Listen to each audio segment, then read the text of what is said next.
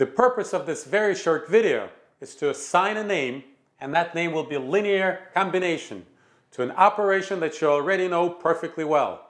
And this operation applies to all kinds of vectors, not just the three kinds of vectors that we considered so far.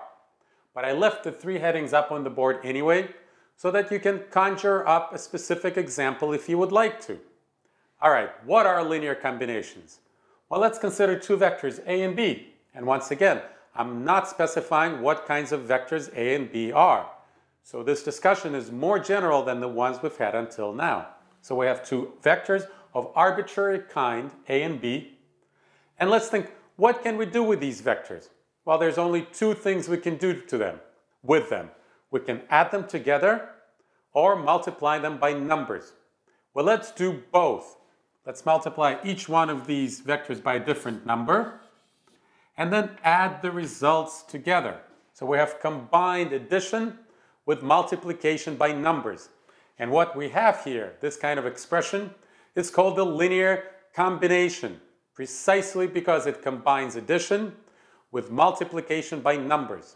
And a little bit of terminology, the two numbers in this linear combination, alpha and beta, are known as the coefficients of the linear combination. And this term has great utility because addition and multiplication by numbers is the only thing that you can do with vectors. So we do perform this operation all the time. And whereas before we would have to say addition and multiplication by numbers, now we can say linear combinations. Let me give you one example. Remember, more than once, we considered two vectors in space, and we said that you cannot get out of their plane by adding them and by multiplying them by numbers.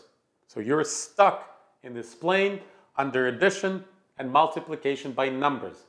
Well, now we can more conveniently say that you're stuck in this plane under linear combinations. You cannot get out of their plane by linear combinations. So there is great utility. And because it's the only thing you can do with vectors, this term becomes ubiquitous. And it will be used more than once, probably several times, in just about every video from now on. In fact, until now, I've had to really pay attention to not use this term. Because when you're doing linear combination, when you're doing linear algebra, you're saying linear combinations all the time. So don't turn linear combinations into a drinking game because you will be wasted by the end of every video. Choose a different word like fundamentally or of course, but only if you're 21 and don't do drugs. Well, anyway, that's what linear combinations are.